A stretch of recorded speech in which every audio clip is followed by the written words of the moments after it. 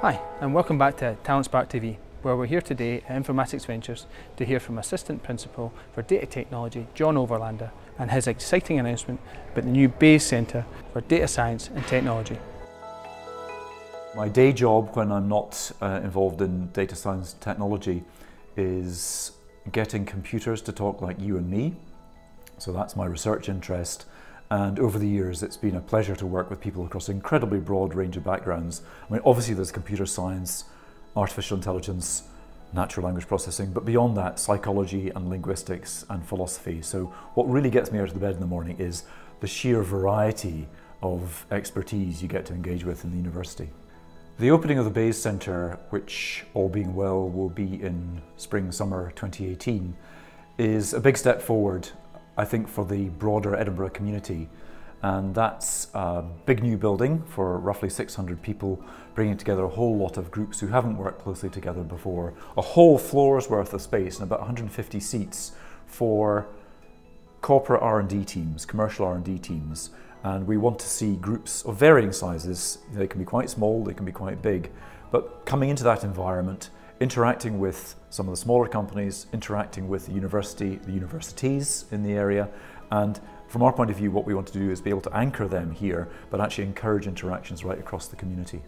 And I've got colleagues who are saying, you know, isn't it amazing, this stuff we've been working on for quite a while, suddenly people are really interested in it. So I think there's an alignment of interests, that the technology is now mature enough and good enough that's coming out of academia that industry can do things with it that it couldn't do before. But it works both ways. So I think industry is fantastic at locating interesting challenges. That on one hand you can identify the short-term things that you can do, but you can also see how that feeds back into longer-term research. So that's a very virtuous circle for me. And I think that the more we network with each other, the more we bump into each other, both formally and casually, the more we see the benefits. I think EIE has been fantastic, and I look forward to many more. I think it's incredibly important, both as a place where people meet and have the conversations and ideas meet money, but it's also, I think, really important because it's a way of celebrating where we've got to. I think we are almost beginning to take for granted the present we live in, but if you compare the present we live in with the past from, say, 10 years ago, it is really, really different.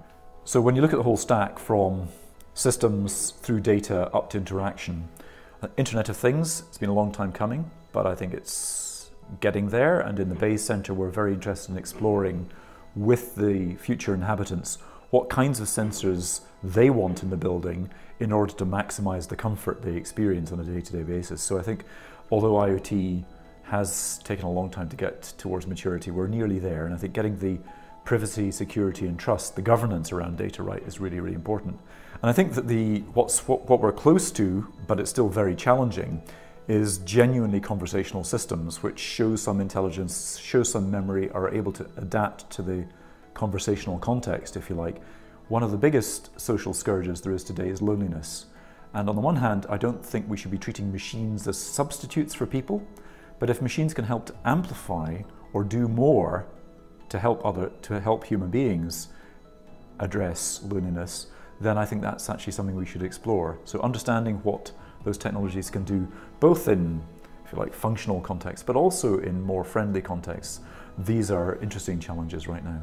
At the other end of the scale, there's robots, and autonomous vehicles, as they say, are just around the corner, but we need to think very carefully about the regulations we want to have in place before we deploy them. I think people like Elon Musk are doing a really good job in raising people's awareness of some of the risks and the need to think through what the social implications are, and hence what kind of regulations we want to put in place, because technology is not a natural force. It's a set of human inventions. They are entirely within human control. It's up to us to decide what kind of future we want to have and then to help shape it.